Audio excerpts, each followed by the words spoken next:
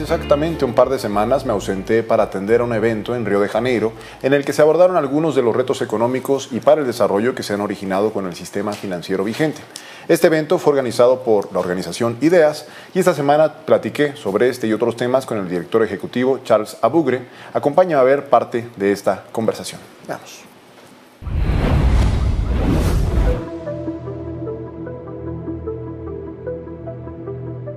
IDEAS stands for the International Development Economics Associates. It's a network of development economists, but also other progressive social scientists. It was formed about 22 years ago, following a conference that was held in South Africa by UNRIST. And the conference examined the role of certain voices and the contribution of certain intellectuals and analysts to a body of knowledge.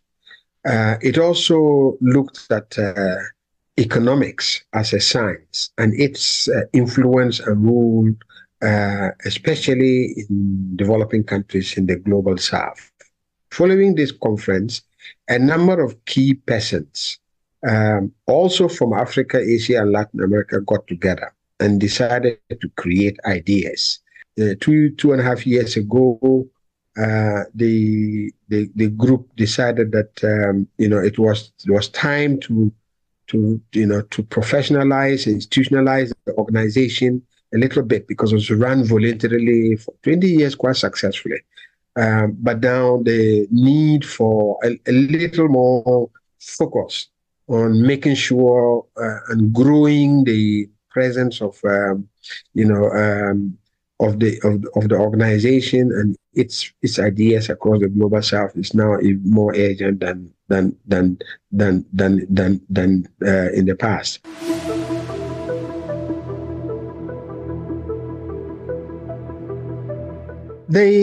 The international financial architecture needs reform, and that's quite obvious. It is obvious with repeated global financial crises, and it is obvious in that more and more countries are falling into debt, and there is no structured framework for addressing these debt crises, the repeated debt crisis. Which is constraining development, but also creating a lot of social crisis in many of these countries.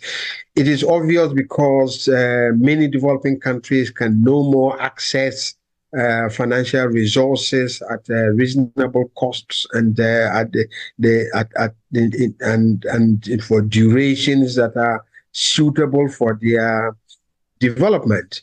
And it is obvious because the institutions that were at the heart of the current architecture, which is the products of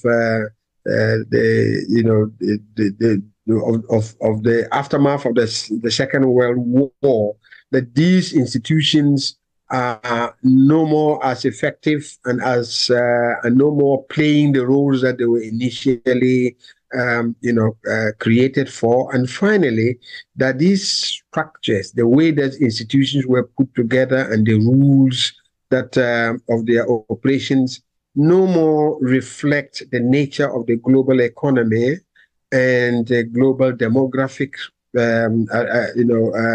realities. The global economy is no more dominated by the group of seven, the United States, the victors of the Second World War that created this architecture, which currently dominates the way finance flows around the world and its consequences.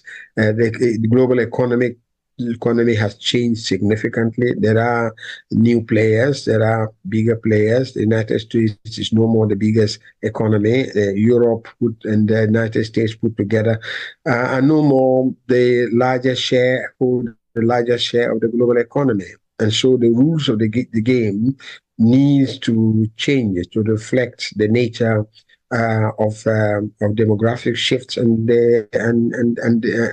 economic shifts, and it's urgent to do so. It's partly because the architecture that was put in place also is unsuitable for addressing new challenges such as the climate crisis, that requires different ways of financing and different ways of addressing the burdens of financing. It is absolutely necessary to start to think about how to reimagine and reshape the global financial system to meet both the old challenges of development, but also the new challenges of climate and climate financing. Why has this got to, why should this architecture be shaped also with the perspective of the global south? Well, because the global south, first and foremost, has become the global majority, not only in demographic terms, it has the most people, the most countries, but it also put together, it constitutes the largest share of the global economy. And this is increasingly...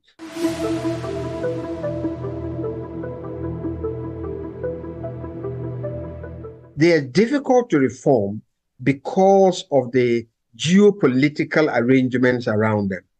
To reform the IMF, the linchpin of the system, requires that the United States supports it, because the United States has veto power. So after the collapse of the Soviet Union, the unipolar world lasted for as long as it did, led by the United States.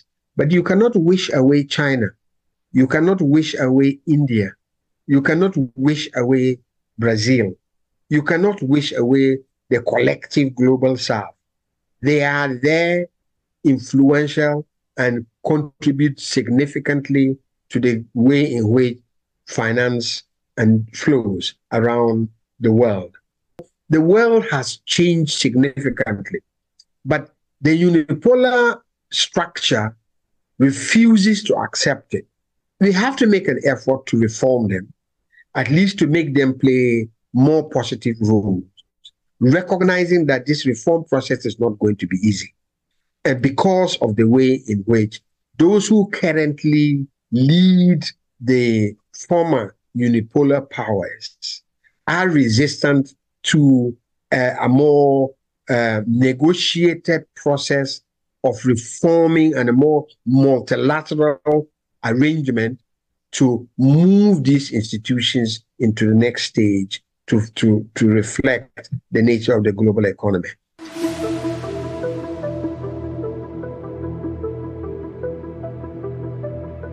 If it is able to address one main thing for now, which is the reform of the IMF for a start, linked to the reform and promotion of regional and national development banking.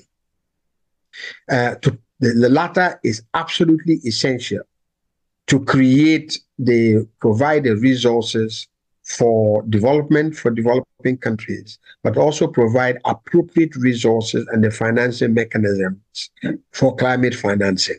This is urgent.